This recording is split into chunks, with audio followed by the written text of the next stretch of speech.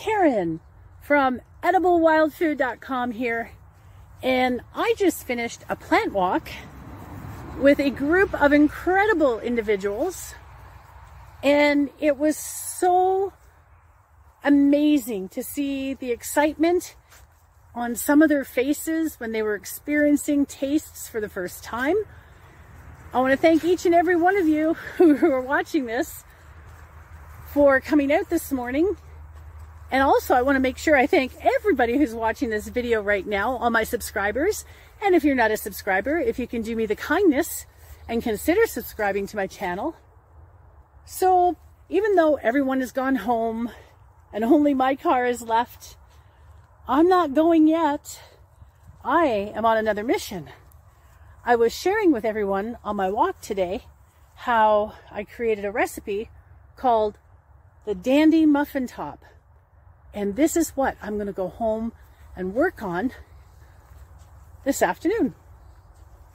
But first, I'm going to gather flowers, easy to pick.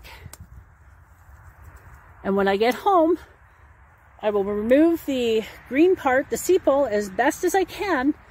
There'll be some green parts in it. That's no big deal. However, I'll show you the rest when I'm in my kitchen.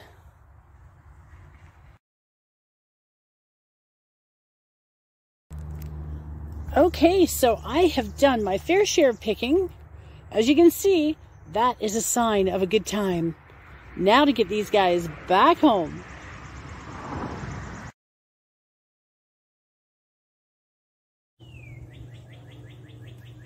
First things first, I've let them sit out here for a little while so that if any insect wants to escape, it has time, like that one right there.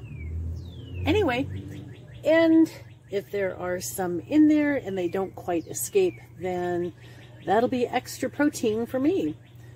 The next step is I have to remove as much as possible the green part of the flower, which is going to be very difficult. There we go. I'm becoming a little bit better at being left-handed. Now I have to do it here with all of them. I also gathered some buds. They're going in here. And you'll see what I'll do with those later as well. But right now, my focus is on getting the flower petals, and I'll show you what these all look like when I'm done.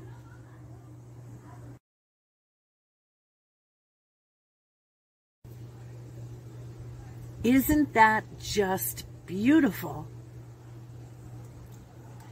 I'm finally done. I didn't really gather a lot of the buds, but what I'll do with those is find one of my homemade pickle jars that I still have the brine, and I'll just plop it in there for now.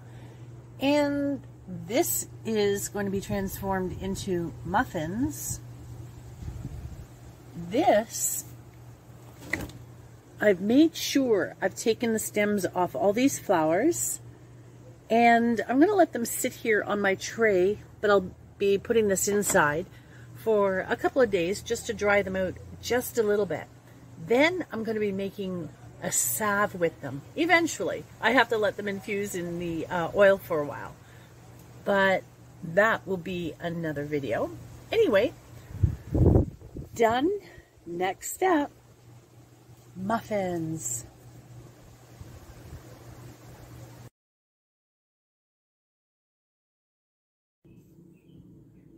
I'll put a link to my recipe below.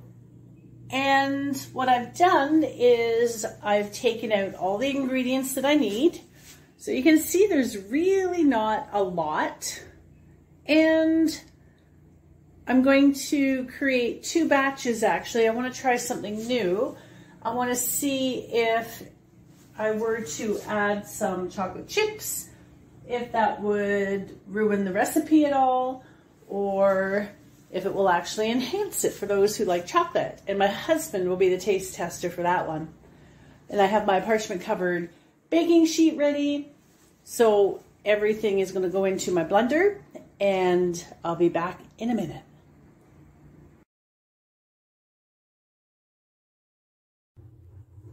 Okay, so I've jacked my phone up so I can show you what I've done here. I put everything into the food processor with the exception of the dandelion.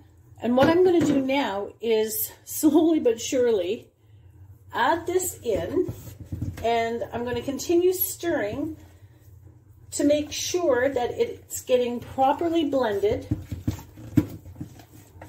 and add a little bit more. And I'm only doing a little handful at a time because the petals kind of clump together, and you don't want that to happen when it's in the mixture.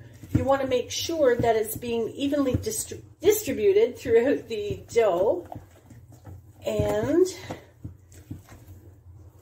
one last time, I'm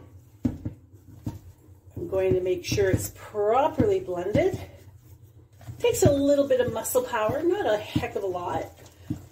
I'm doing this by hand because sometimes the blender will leave chunks of it behind and you don't get that proper consistency. So this way you can keep working it until you get everything blended properly, which is just about now. You can see it's very dough-like, the way it just kind of hangs in there. All right, so I'm now going to put this on the parchment covered baking sheet, and I'll give you a little peek at them before I put them in the oven.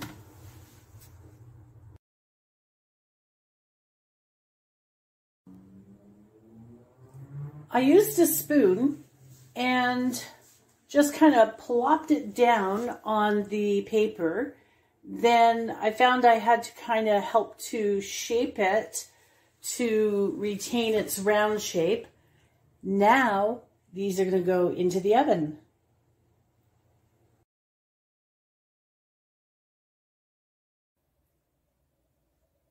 And here we go. First batch completed.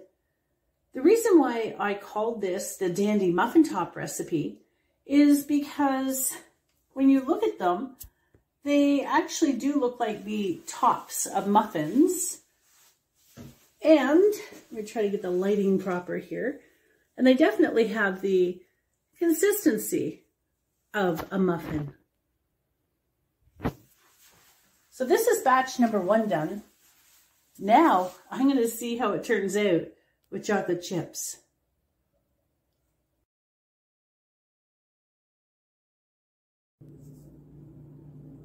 So there you go, a handful of chocolate chips added into this recipe, and it was a success. So if you love chocolate, why not add in chocolate chips? There we go, lots of Dandy Muffin Tops today. And once again, I will have a link to this recipe below. And if you could do me the kindness to help get a little bit more shares on that recipe, that would be fantastic. And of course, if you're new to the channel, if you could do me the kindness and consider subscribing. And to each and every subscriber out there, I want to thank you from the bottom of my heart. Thank you for watching, everyone.